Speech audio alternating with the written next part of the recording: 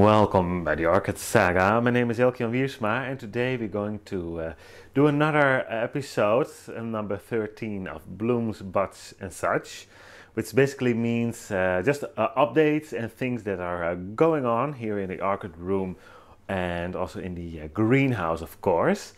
And yes, I'm starting here in my orchid room. Well, first of all, you might see the difference here. I have a bit of shelving here that wasn't here before. This is from out of the greenhouse, and we will have a look at that section in the greenhouse where it's changed. But I also changed it here, so I have a little bit more space to put some orchids on. And so that's the first update, I guess. And the second one, we have several updates in this corner. This second update is this beautiful trinormous spike of the Rawdon Jester over here. Beautiful blooms. And I'm making this update because I just wanted to film them. You can compare them. They are absolutely beautiful.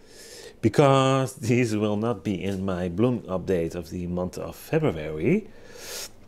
Why? Well, because of this. Look at the bulb that is carrying the spike, and compared to the other ones next to it, you can see that this one is tiny, and it starts to shrivel already a little bit. So I don't want to take too much energy out of that bulb anymore. But I just wanted to let it bloom so I could take some pictures and show it to you guys.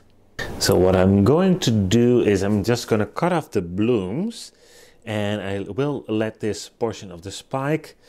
I'm not going to cut that one because there's some energy in that spike as well. So then I will give this bulb a chance to get those nutrients back in the bulb. And it is doing better. Let me see if you can see there a root in the back. So yeah, it's starting to root again. So that's good. It's not that it's very unhealthy, but when I did get it, it did had bush snails, and those did eat the roots. Then I cleaned it up, and I found that it later had still bush snails, so I didn't do a good job with the hydrogen peroxide. So therefore this bulb is very smaller than the rest, but it did bloom and they are amazing. So just wanted to show them. And then above the shelf we have this Pragmapedium, and that one is starting to bud. So at least one spike. It's a fairly big plant, so I was expecting a few more spikes, but anyhow, we do have it in bloom. Yeah, I have it as a slipper orchid. I don't have the exact name for this. It's no ID, but still. We have a first bloom starting, so that's very, very nice. I didn't have this to rebloom yet when I bought it, so yeah, that's very, very nice. I really look forward to those blooms. And I put the one with the trinormous spike over here. It's beautiful. It's sadly starting to go over already, but yeah, still it's beautiful. Let me go this way so you can see. It's such a beautiful spike. It's very, very heavy, but it's absolutely beautiful. Quinlanburg, Ansellia Quinlanburg. Beautiful. I have the name tag there in the back. Ansellia Quinlanburg. And then we have my Purpurata. It's an Oncidium Purpurata, I think. Yes, Sunset. You can see the tag. And it has this beautiful little blooms. Several spikes and quite some roots. There's another spike, and I have a new spike here, and that is a branch of an older spike. So we'll have 4 spikes soon in bloom. Absolutely beautiful. And then I had this strange one here with this very long spike, thin long spike, which started to bloom as well. Sadly no name for this one. but nonetheless beautiful blooms. Just a few. It's such a strange spike. And I must admit, the orchid itself, yeah, it's doing better, but it's not very huge. It's this growth that is spiking, so you can see it's not that big, but we have 2 new growths there in the back as well. So hopefully it will get a bit stronger. But yeah, strange spike. If I didn't stake it like this, it would now laying on the floor. So it's not a very strong spike, but it's incredibly long. So don't know exactly why, but maybe this is the habit. I did remember that when I bought it, it has long spikes, but not this long, if I remember correctly. But anyhow, some updates here in the orchid room. And I will do an update on this one as well. It's my miltoniopsis. And as you can see, these spikes did get caught in between the leaves. And I now see that this leaf is yellowing up. Oh yeah, I did break it, that's why. Because I tried to get the spike out, but I think I damaged it, and then it started to grow these buds, but it was too heavy. It did break there. And now we have this spike here that looks a little bit stronger, but it's so hard. Yeah, this is what a miltoniopsis can do. But it has another spike here, number 3, and that one is going over here, and that one is doing well, so that finds the space to grow on. Yeah, beautiful. Let me show you the blooms. These guys are just opening up. Absolutely beautiful.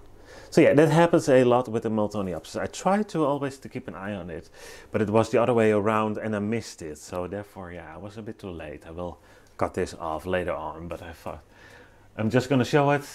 And if you have the miltoniopsis, you probably recognized this. And the miltonia, like I said, they have that happened quite often, but yeah, they are so beautiful. Whoops. Oh, absolutely beautiful. So those are the updates for now here inside of the orchid room.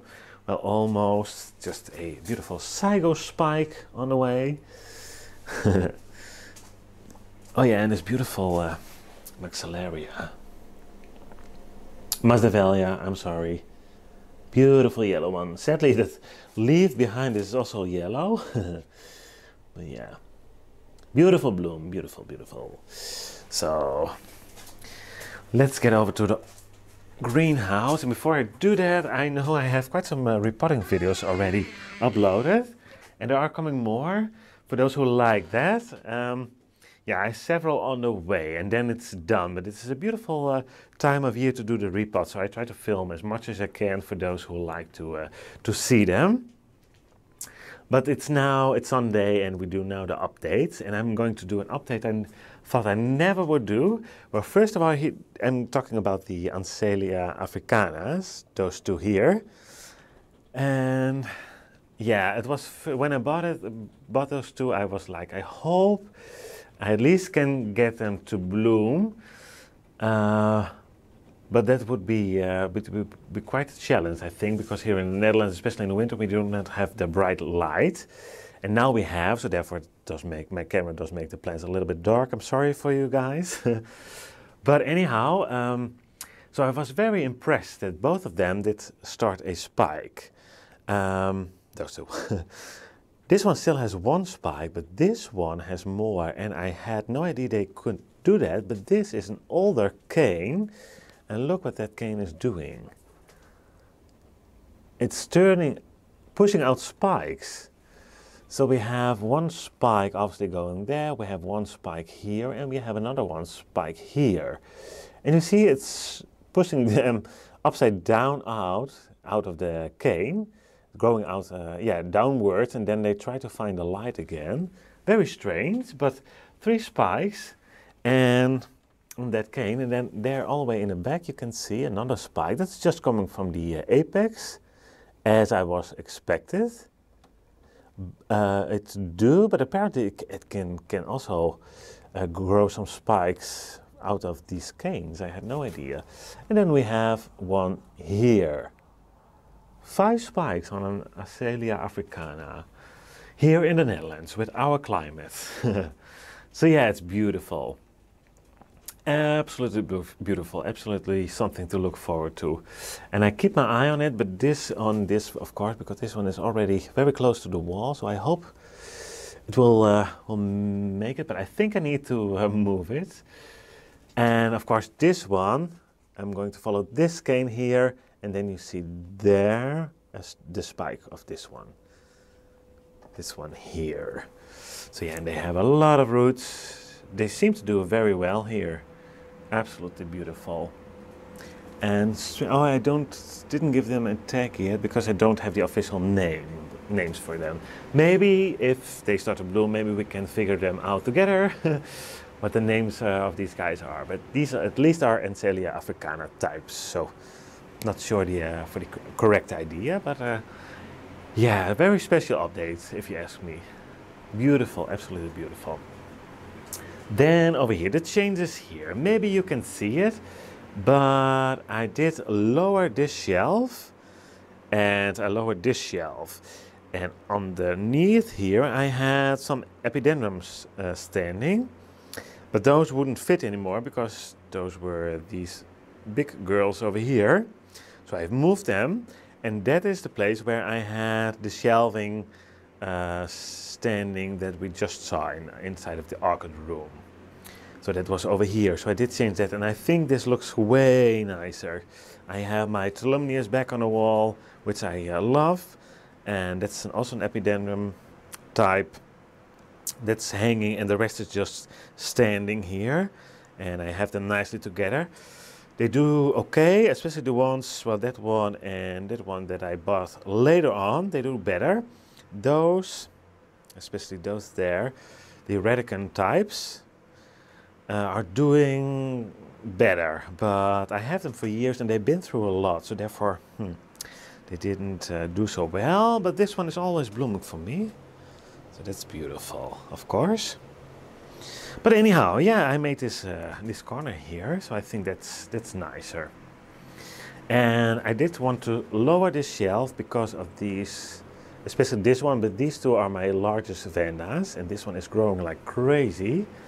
And it also did get a new vase. Maybe you remember that because these keikis were inside the old vase, and I just wanted to get them out and only have the roots in here, but I couldn't find the right vase that would fit for the root system, but I did find that. Not that high, and I can easily water it, and now at least there's 5 keikis here that have now room as well and can enjoy the fresh air and grow bigger. So yeah, I'm looking forward how this will develop. If these start to grow as well, so then this is going to be quite a huge vanda. And this yellow one is doing the same. That one actually has 1 keiki. This is an older one. I think this is 4 years now, 3 or 4 years. Started a new one here, there in the back. So that's a keiki. And sadly, it had one here as well, there. But I think I managed to get water in the crown, so that did rot off. But still, it has two keikis. And yeah, I do imagine sometimes if the keikis start to bloom with the mother plants, yeah, that would be a beautiful display, of course, of bloom. So yeah, I'm very proud of these two babies. Yeah, absolutely beautiful. But they now have more room to grow a bit larger. So that is that. And then I have also an update because I did buy some new plants. I did buy myself some Spanish moss, just because I like it. And I did buy this piece of wood. I already had the air plants, but I did mount them on this wood. It was actually an idea of my my niece and a very good friend. It's my niece, and she's also a very good friend. She came up with this idea, and I said I'm going to copy it because it looks beautiful. Just some nice things to look at in between the orchids here. But new plants, yes, I did find this one. It's just not long here. It's an Bulbophyllum cross that I saw on Miss Orchid's channel. Beautiful little yellow blooms, and I did search for it quite some years, and finally I did find it. 2 new growths, So it's beautiful. Let me grab the tag. You might want to know it. If I can get it out. Come on. This is the... I hope it does show up.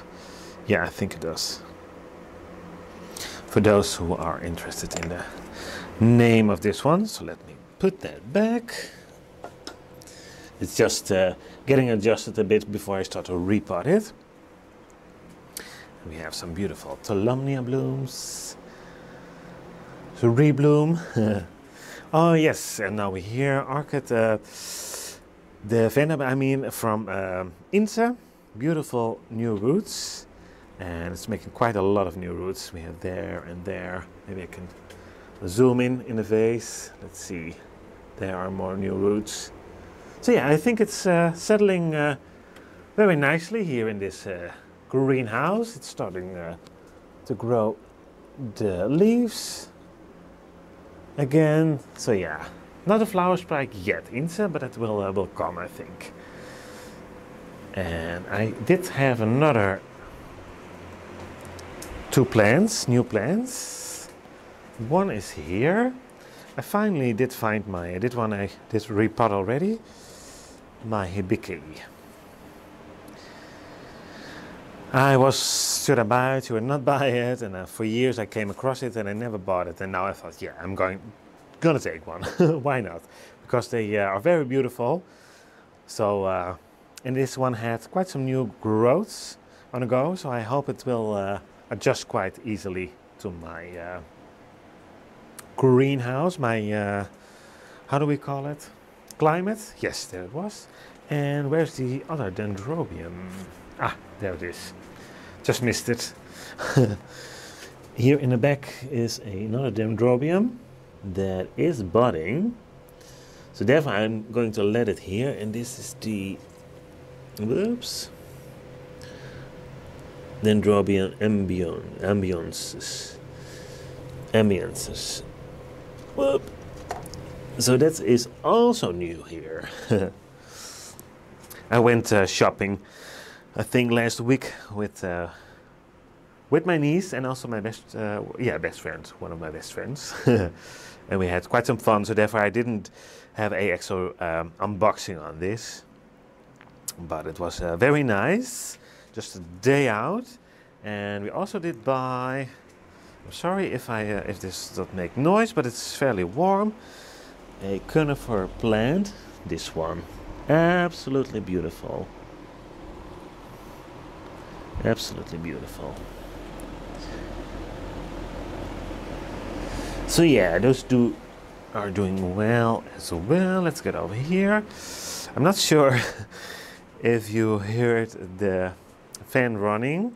I do apologize because I cannot hear it now while I'm filming, so I hope it will do well. And meanwhile, we have this beautiful Cattleya opening up her bloom. So yeah, that's very beautiful. Let me see. Golden Elf. Oh, fragrance is fantastic. Absolutely fantastic.